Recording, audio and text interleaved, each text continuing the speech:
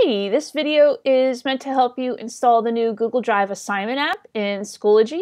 We're kind of in between the time where it was just released and the time that it will be installed on our entire Schoology system.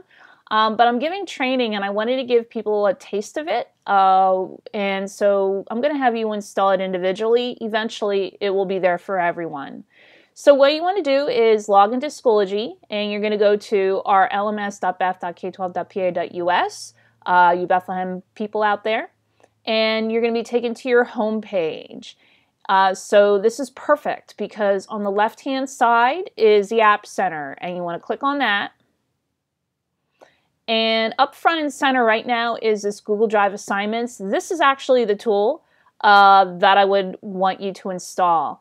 Note, you should have the Google Drive Resource app installed as well.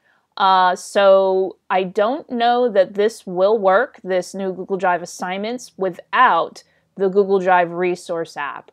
I'm not sure about that because it's brand new, but I would advise you to have both installed. And if you've gone through the intro course, you've probably already installed this. So let's go ahead and install this. So it's Google Drive Assignments. I'm going to click on it.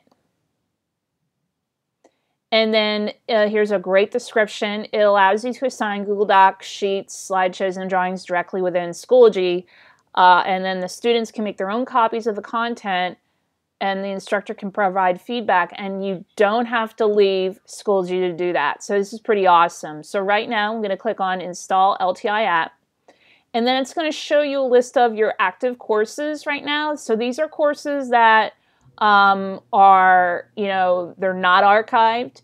It won't show you our archived courses here. So just keep that in mind. If you're taking the trainings with me right now, you probably have a sandbox course. So I would advise you to go to that. And I already have it here, but you want to put a check mark there. And I would leave this course admins only unchecked. I would click install, and it's probably going to ask you to give permission to the app. Please do that, just like when you installed the Google Drive app itself, that other app, and it might ask you to authenticate with your Google Drive. So do any of those things, and then when you go to the course in question that you just and you can do it on more than one course. I could have checked more than one. I put it in my sandbox. When I go to the Add Materials, Add Assignment, it now has the Google Drive Assignments button there. Okay? So, and that might be where you authenticate once you click it that one time. That's it. That's how you install the Drive app. Thanks.